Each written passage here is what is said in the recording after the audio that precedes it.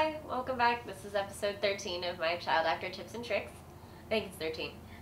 This week we're going to talk about who that you need to know on set. Like, who are the people on set that you can expect to talk to you and that is their job to take care of you. And that's different if you're a principal or an extra.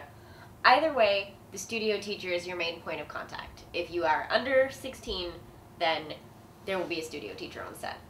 And they're supposed to help you with your homework or whatever else you need. And they're generally, because they work with kids most often, they're generally the point of contact between minors and the rest of the crew. If you're an extra, you're going to be talking with the second AD or the second.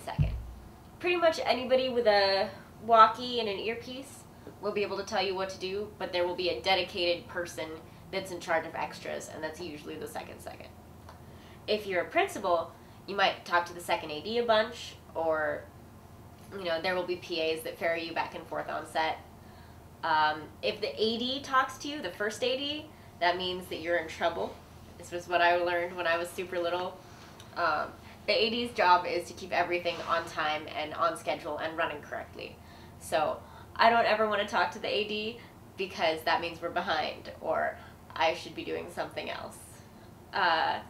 Besides the first AD and the second AD, the director's probably going to be super busy, but if it's your first time on set, or if it's his first time working with a child actor, he will probably come up and ask you how you're doing, and while you're actually filming, he'll have notes for you, or he'll help you be more comfortable, or he'll, give you a new take on the line or something like that, because that's his job. But otherwise, he's not somebody to bother during the rest of the day.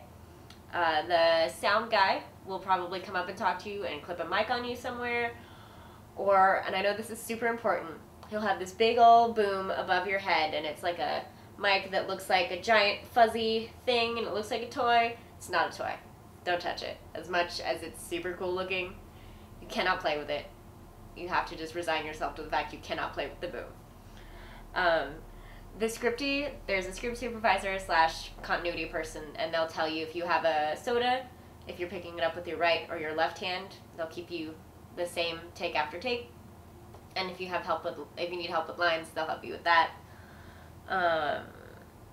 There's a lot of people in black or, t-shirts and jeans running around with rolls of tape on them, or, carrying big things. Those are the gaffer and the grips, and don't bother them because they're carrying things that are dangerous and pointy and important. So pretty much if they tell you to move, you move.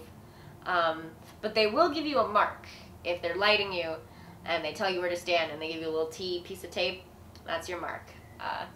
The grips used to be my favorite person on set because they had all the rolls of tape.